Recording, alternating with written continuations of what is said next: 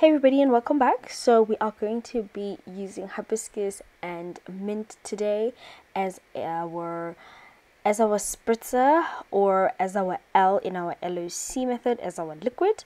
And I'm just going to show you guys how I prep it.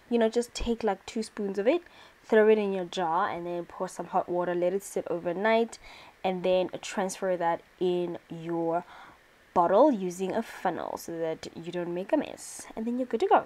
Then our second mist, if you do not have hibiscus available, you can use mint. I have a mint garden, so I went to go fetch this outside, grabbed a few, throw them in there, with my hot water, and then let this sit overnight, and then I was Gucci. So I do have to confess, here at home, hibiscus is a thing. We drink hibiscus every now and then. It's kind of like rooibos. If you're not drinking rooibos in my house, we're drinking hibiscus and mint tea. So we had already had like 3 jars prepared in the fridge. So I just took that and threw it in my spritzer, in my bottle basically, and then I drank the other one I made earlier on, because yeah, you can actually drink hibiscus. It's very sweet.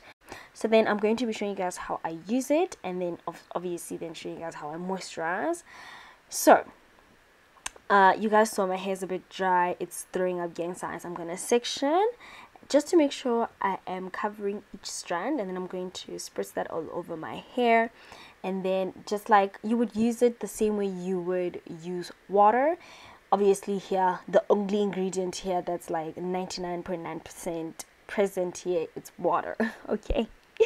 And then yes, then you're just going to massage that in, squeeze the water in, guys. We want to make sure that you are also taking a little bit of whatever is on your hair and massaging that into your scalp. It's water, it's super lightweight, it's not going to be clogging your follicles, so it's gonna penetrate right through. Okay.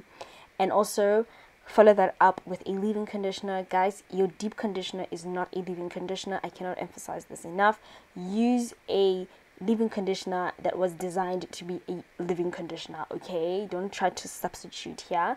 And again, if you have low porosity hair, please stick to using lightweight leave-in conditioners. And then I'm going to follow that up with my oil. These are the steps that I always use, guys. I'm going to follow that up with my oil that has herbs and spices, and then also just take a little bit of that and rub whatever is left of it onto my scalp. Give myself a nice scalp massage so I can stimulate hair growth, so I can just basically just warm up the spirits, but more than that, also start activating my sebum glands. Okay, so using hibiscus on your hair balances your sebum glands to help maintain a natural moisturization.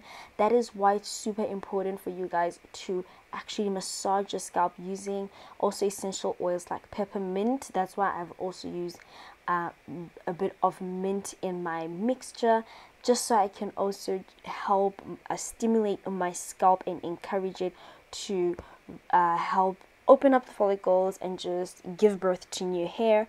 And then I'm going to follow that up with my shea butter, and not forgetting to put that on the ends of my hair because they are the oldest.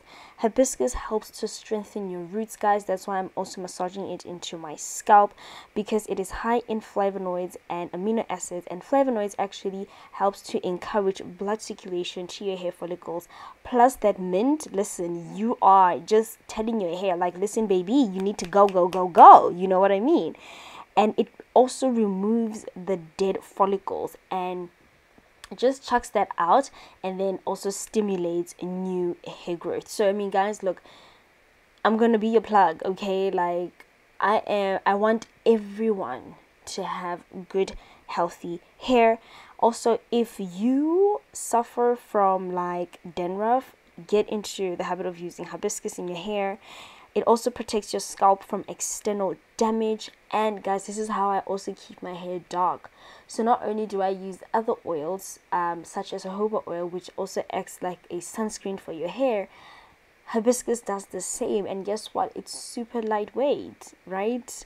Super light. It's a dried herb. You can use the flower, you can make it into a powder. It helps to restore your elasticity and prevents breakage. I mean, it also helps to keep my hair black, like dark. You guys know my hair is always, it's like pitch black naturally. This just keeps it that way. So we're good, guys.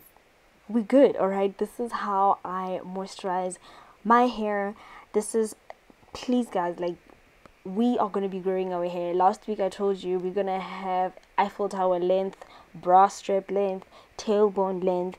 This year we're going in hard, and I want everybody to have the right information, so that, because with this information you can know which ingredients to use to help to encourage growth on your hair and to repair the damage that has been done, instead of using one product that was manufactured in a factory that does not necessarily know your hair needs.